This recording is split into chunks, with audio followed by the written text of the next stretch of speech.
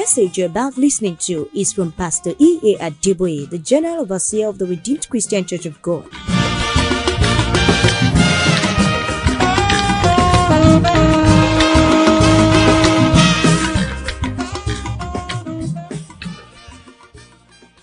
King of Kings, Ọba àwọn ọba, Lord of Lords, Olúwa àwọn olúwa, I am that I am, èmi ni jíjẹ́ èmi ni, the Ancient of Days, arúgbó ọjọ́, the Lion of the tribe of Judah, ẹ̀yà Júdà, Rock of Ages, àpáta ayérayé, Emmanuel, Emmanueli, Emmanuel, Emmanueli, Emmanuel. Emmanueli, Glory be to your holy name. ògo ni forúkọ mímọ́ yín,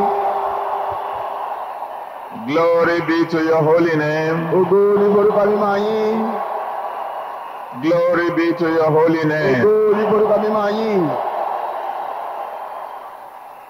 Accept our worship in Jesus' Ẹ name. gba ìjọsìn wa ní orúkọ Jésù. Thank you for last year.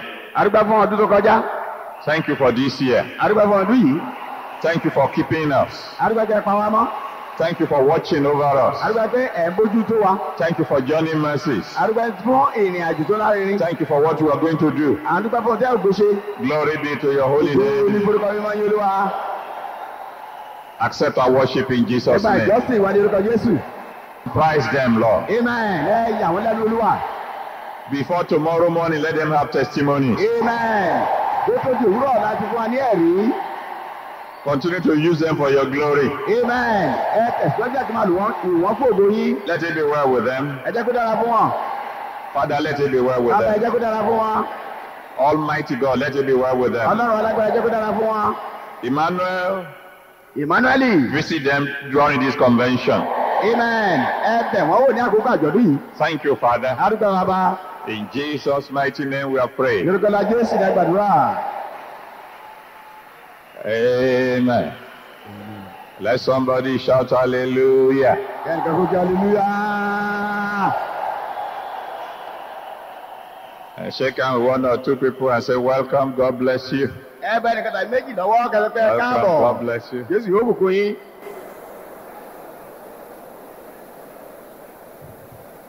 I want to talk to you very briefly tonight A fẹ́ sọ bá yín sọ̀rọ̀ ní kúkúrú ní àṣálẹ́ yìí. on a friend in need. Òun náà ni lórí àkórí ọ̀rẹ́ ní àkókò àìní. 1 Samuel chapter 22, Sámúẹ́lì kìíní orí kejìléní ogún. verse 1 to 2. Ẹsẹ̀ ìkíní àti ìkejì. David therefore departed thence and escaped to the cave Adullam. And when his brethren and all his father's house heard it, they went down thither to him. Dáfídì sì kúrò níbẹ̀, ó sì sá sí ihò Adúlámù nígbà tí àwọn arákùnrin rẹ̀ àti ìdílé bàbá rẹ̀ sì gbọ́, wọ́n sì sọ̀kalẹ̀ tọ̀ ọ́ níbẹ̀.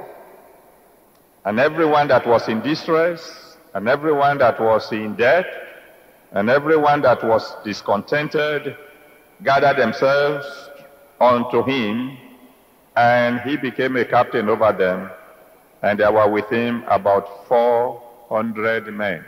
Wo olúkúlùkù ẹni tí ó ti wà nínú ìpọ́njú àti olúkúlùkù ẹni tí ó ti jẹ gbèsè àti olúkúlùkù ẹni tí ó wà nínú ìbànújẹ́ sì kó ara wọn jọ sọ́dọ̀ rẹ̀, òun sì jẹ́ olórí wọn.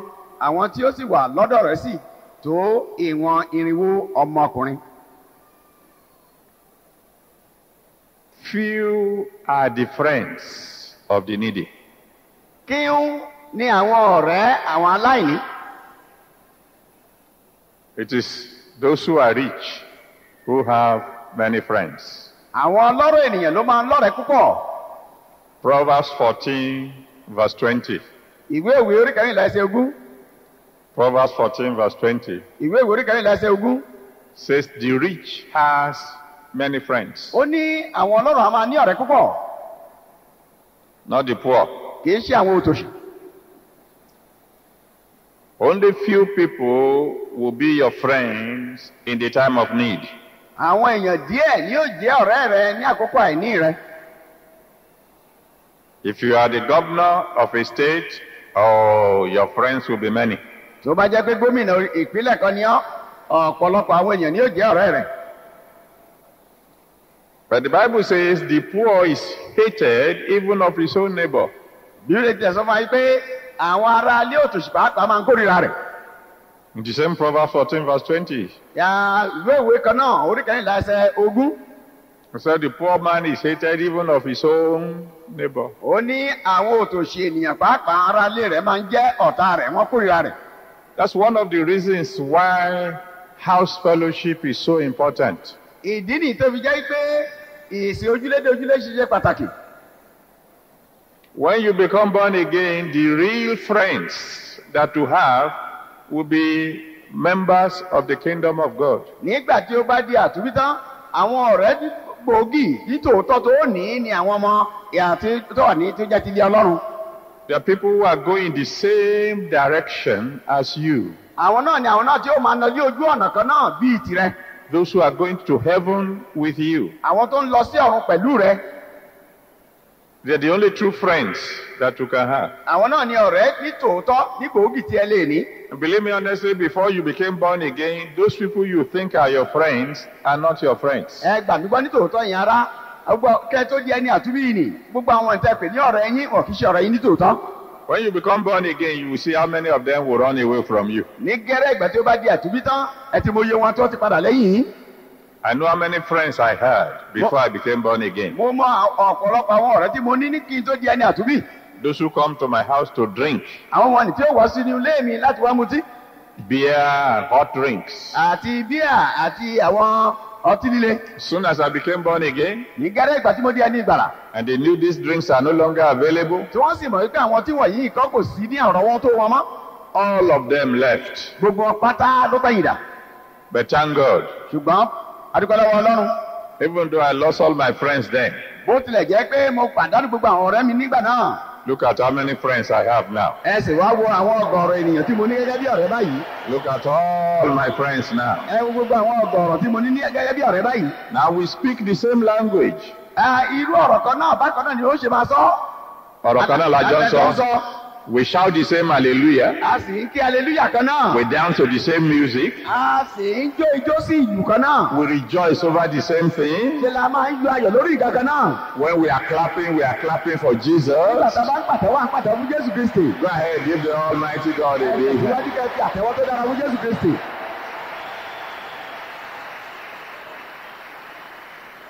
Now the important thing you need to note is this. Ohun pàtàkì tí a ní láti kíyèsí ní eléyìí. That friendship that started in the cave. Wípé ọ̀rẹ́ tí ó bẹ̀rẹ̀ nínú ihò. Can be depended upon when you get to the throne. A lè gbára lé wọn nígbà tá a bá dórí ìtẹ́. The friends you have in the house fellowships. Àwọn ọ̀rẹ́ wọn ni tí a ní ní ìsìn ojúlé. When you have nothing. Nígbà tí kò sí nǹkan kan lọ́wọ́ rẹ. They are the friends you can rely upon when you become something. Àwọn náà ni àwọn ọ̀rẹ́ tí a lè gbára lé nígbà tá a bá di nǹkan. And I want to assure every one of you here today. Mo fẹ́ fi dá gbogbo ẹ̀yin tẹ́ wà ní ìlójú lónìí. You are not going to die poor. Amen. Ẹ ò ní kú gẹ́gẹ́ bí òtòṣì. You are going to become great. Amen. Ẹ ó di ẹni ńlá. Jesus Christ said. Jésù Kristi sọ wípé. If you will be my friends now. Pé tí ẹ bá jẹ́ ọ̀rẹ́ mi báyìí. When I am in need. Nígbà tí mo wà ní àìní. Because I'm in heaven, you are on earth. Torí pé mo wà ní ọ̀run ẹ̀ sì wà ní orílẹ̀-èdè ayé. I have many children to look after and I'm not around. Mo ní ọ̀pọ̀lọpọ̀ àwọn ọmọ láti bójútó tí mo sì sí nítòsí. I can only rely on you now to help me look after them. Ẹ̀yin ni mo lè gbára lé láti bá mi tọ́jú àwọn ọmọ wọ̀nyí. He said, if you will help me now. Ó ní tí ẹ bá lè ràn mí lọ́wọ́ báyìí. In my time of need. Ní àkókò àìní mi yìí. Then he said, one day you will also sit on the thrones with me. Ó wá ní ọjọ́ kan ń bọ̀ tẹ́yìn náà yóò jókòó lórí ìtẹ́ pẹ̀lú òun. Matthew chapter 19. Mátíù orí kọkàndínlógún. Verse 27 to 30. Ẹsẹ̀ ìkẹtàdínlọ́gbọ̀n dé ẹsẹ̀ ọgbọ̀n. Matthew 19 verse 27 to 30. Mátíù orí kọkàndínlógún ẹsẹ̀ ìkẹtàdínlọ́gbọ̀n dé ẹsẹ̀ ọgbọ̀n. If you take the work of house fellowship, follow up evangelism seriously, one day you are going to sit on the throne with the Lord Jesus Christ. Tí a bá mú iṣẹ́ ìsìn ojúlé, ìtẹ̀lé ni láti lọ bójútó ni nínú ilé àti iṣẹ́ ìjèrè ọkàn ní ọ̀kúnkúndùn, ọjọ́ kan ń bọ̀ wá tí a ó jókòó pẹ̀lú Jésù Kristi lórí ìtẹ́ rẹ̀. Many of the people who are my very close associates now ọ̀pọ̀lọpọ̀ àwọn ni tí ó jẹ́ ẹni tó súnmọ́ bàbá wa tímọ́tímọ́ báyìí. are very, very poor people when we met. Wọ́n jẹ́ àwọn tí ó jẹ́ pé wọ́n tòṣì nígbà tí wọn ò lówó lọ́wọ́ nígbà tí a pàdé. I was poor, they were poorer. Mo wà mo jẹ́ aláìní, àwọn náà gbọ́ tún jẹ́ aláìní tó gbójú kan. But we were going to congresses together. Ṣùgbọ́n à ń lọ sí àwọn ìpàdé congress pẹ̀lú papọ̀. Some of us, when we collect our salaries in December, we gave it all to God. Ọ̀pọ̀lọpọ̀ wa nígbà tá a bá gbowó ọ̀yà wa ní oṣù kejìlá ọdún, a máa ń fi sílẹ̀ fún Ọlọ́run pátá ni.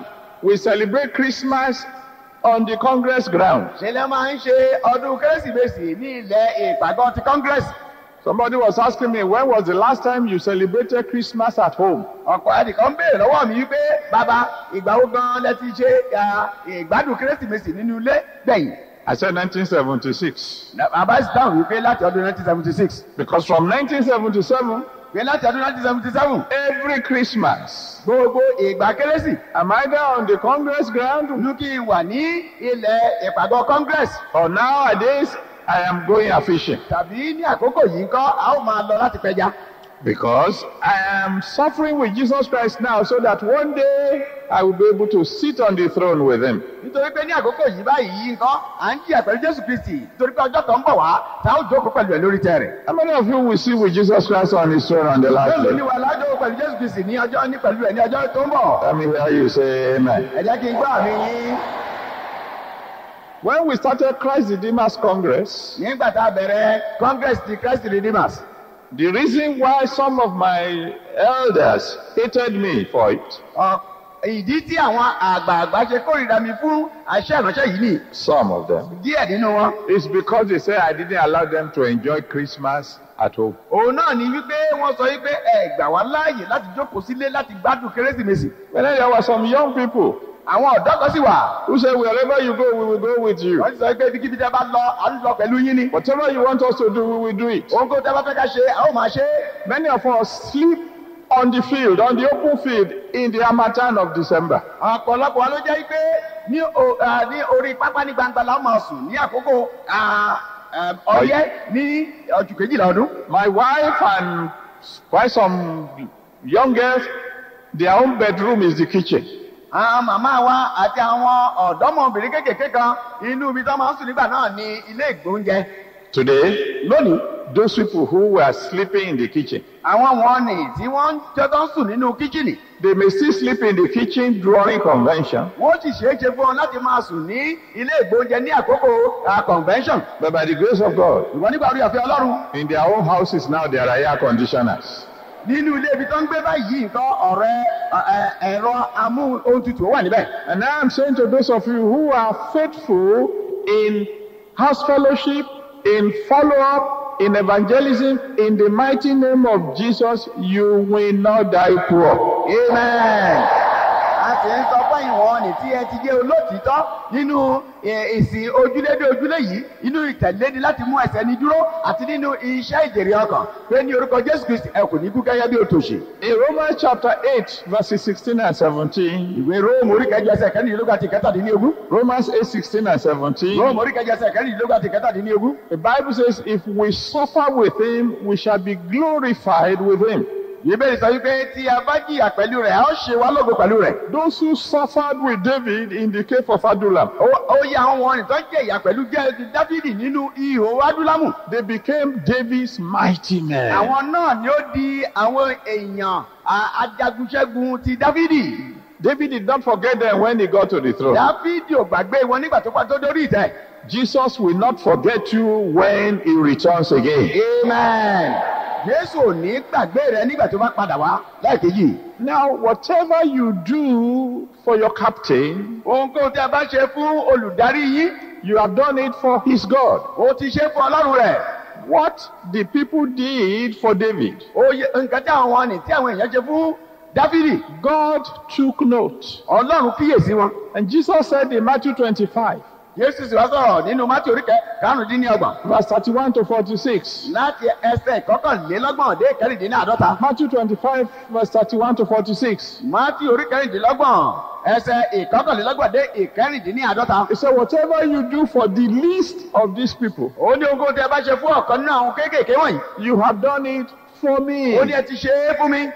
Any of these people in the house fellowship that will help, Ó yẹ wọn ní ẹnikẹ́ni nínú wọn nínú àwọn ẹ̀sìn ojúlé tí a bá ràn lọ́wọ́. any of these people that will follow up, Ó yẹ wọn tí a bá tẹ̀lé láti mú wọn dúró. any of these people that will evangelize. Ó yẹ wọn ní tí a bá wàásù ìrere fún. Jesus said, you are doing it for me. Jésù sọ wípé ẹ ṣe wọ́n fún mi. And God knows how to reward those who do things for him. Ọlọ́run sì mọ bí a ṣe ń ṣe ẹ̀san fún àwọn tó bá ṣiṣẹ́ fún òun.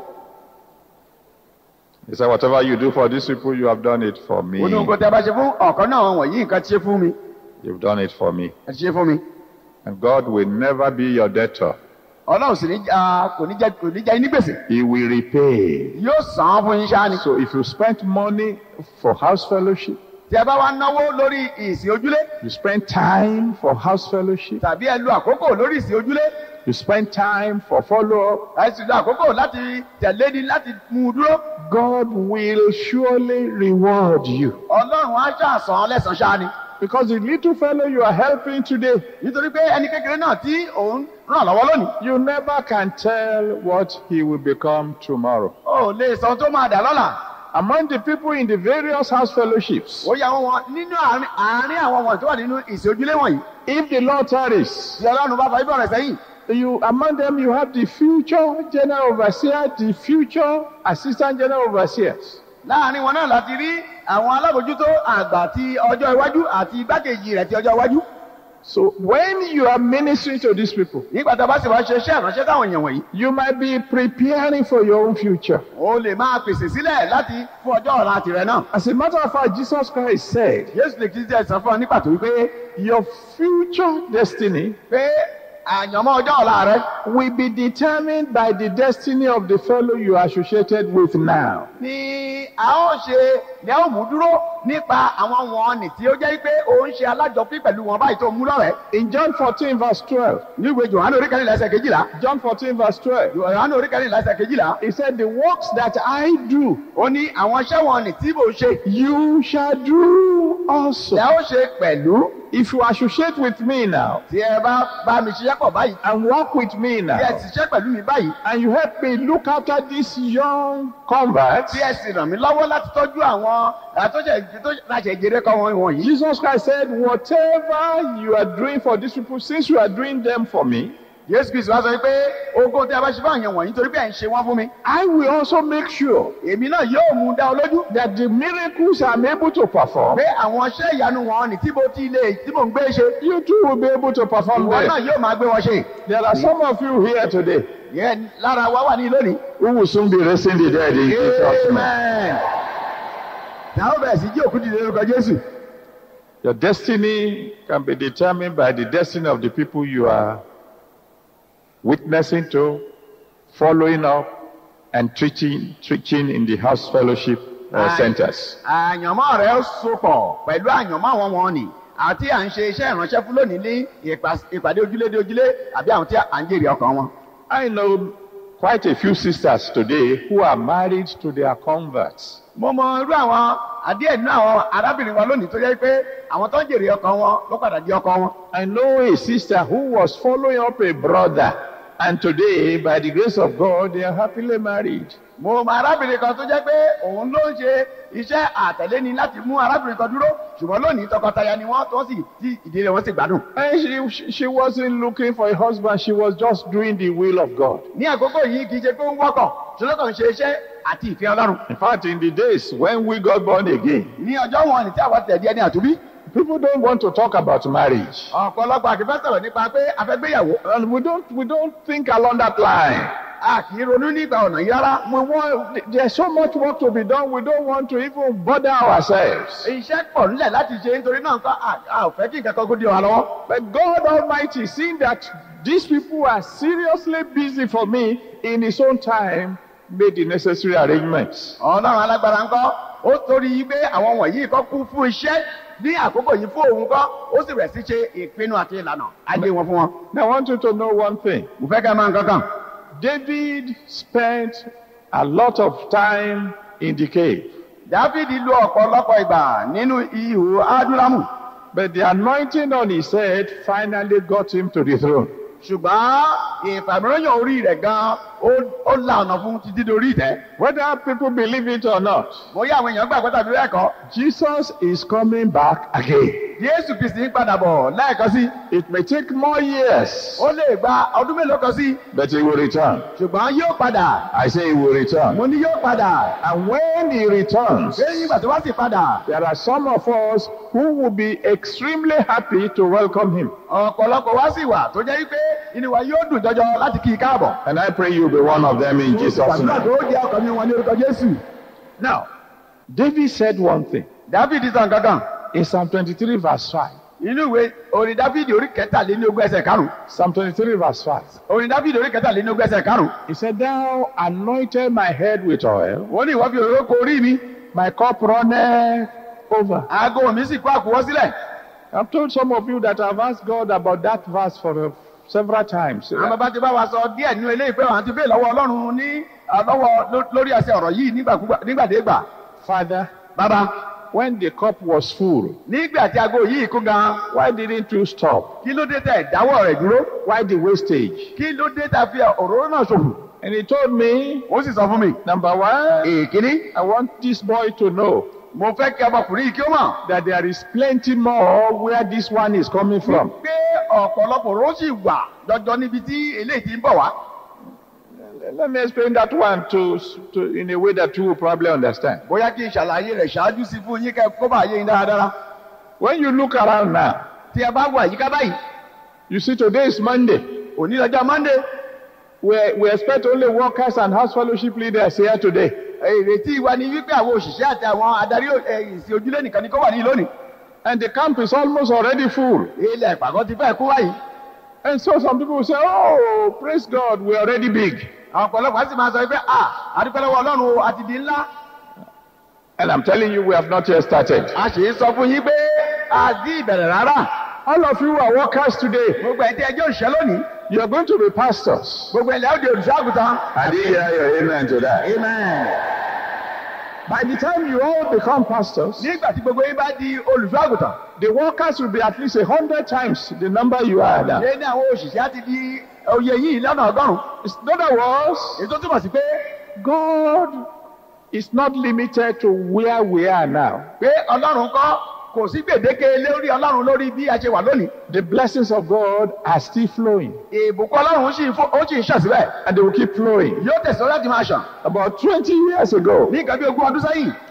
somebody was complaining ẹnìkan ń ṣe àwáwí. that there are too many cars in Lagos. wípé mọ́tò ayọ́kẹ́lẹ́ ti pọ̀jù ní ìlú Èkó. And one young man said, ọ̀dọ́mọkùnrin kan sì wá sọ wípé please shut your mouth. ẹ jọ̀ọ́ bàbá ẹ dákẹ́ o. Don't say that there are too many cars in Lagos. ẹ má ṣe sọ bẹ́ẹ̀ bọ́lá tọkọ̀ ti pọ̀jù ní ìlú Èkó. He said, why are you saying that? ó ní kí ló dé arákùnrin tó ń sọ bẹ́ẹ̀. He said, because I'm here to buy my own. nítorí pé tèmi kò tí ì kún. I'm going to get my own. èmi náà máa ní tèmi. Very, very soon. láìpẹ́ jọjọ. I'm looking at people who will be ordained in this auditorium. Amen. mo bẹ̀rẹ̀ sí fojú dá àwọn wọn nìtẹ́ àwọn bẹ̀rẹ̀ fi fi ọ̀rọ̀ yàn ní inú gbọ̀ngàn yìí. And the Lord said one other thing. olùwẹ̀sán kankan sí i. It's not only that there is plenty of anointing where this one is coming from. kì í ṣe wípé ìbẹ̀rù yàn pọ̀ níbi tí eléyìí ti ń ṣọ̀wá. The excess is for those who support David in his time of need. wípé ìṣọ̀sílẹ̀ rẹ̀ yìí ó wà fáwọn ọ̀nì tí ó ti Dáfídì lẹ́yìn ní àkókò àìní rẹ̀. Do you know what that one means? ìyẹn ẹ̀mọ̀tẹ́lẹ̀ túmọ̀ sí. The anointing of God upon my life ìfẹ̀míyàn lórí bàbá wa. is going to flow to every house fellowship leader. Amen. yóò ṣàn sí orí gbogbo àwọn ètò ń darí ẹ̀kọ́ ojúlé. It's going to flow to all the workers. Amen. yóò ṣàn sórí gbogbo àwọn òṣìṣẹ́. Even as Jesus Christ said, ǹjẹ́ bí Jésù Kristi ṣe sọ. everything that God has done through me pé ohun gbogbo tí Ọlọ́run ti ṣe láti pàṣẹ àwọn bàbá wa. is going to do it through you also. Amen. yóò ṣe láti pàṣẹ rẹ pẹ̀lú. How many of you believe mélòó ni alàgbà ilé ìgbọ́. that very soon, pé láìpẹ́ jọjọ, in your province alone, pé nínú province yìí nìkan, the auditorium for your gathering together wípé gbọ̀ngàn tí a ó máa lò láti péjọpọ̀. will be bigger than this one. Amen. Yóò tóbi ju eléyìí lọ. How many of you really believe that that's going to Bẹ́ẹ̀ni happen? làgbàlẹ̀ gbọ́ pé yóò ṣẹlẹ̀. Let me hear you shout hallelujah. Hallelujah yín. Hallelujah. How many of you believe that one day, very soon, you will be a provincial pastor? Mélòó lẹ gbàgbọ́ pé láìpẹ́ jọjọ ẹ ó di olùṣọ́àgùtàn ti province kan. How many of you believe that one day, very soon, you will be speaking to a crowd that is 10 times this size? Amen. Mélòó lẹ gbàgbọ́ pé láìpẹ́ jọjọ àwọn bẹ̀rẹ̀ sí sọ̀rọ̀ sí àwọn àpéjọpọ̀ ènìyàn tó lọ́pọ̀ ọ̀nà yìí ní ọ̀nà mẹ́wàá. If you receive that, let me hear you shout hallelujah. Ilé ìkọ́ oṣù kàákì hallelujah.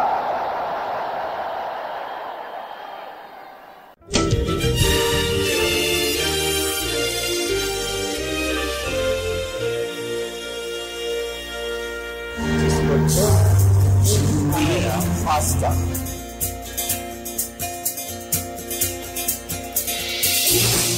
Please join us on this same station at this time for another wonderful experience as Pastor E.A. Adeboye exposes the deep mysteries in the Word of God.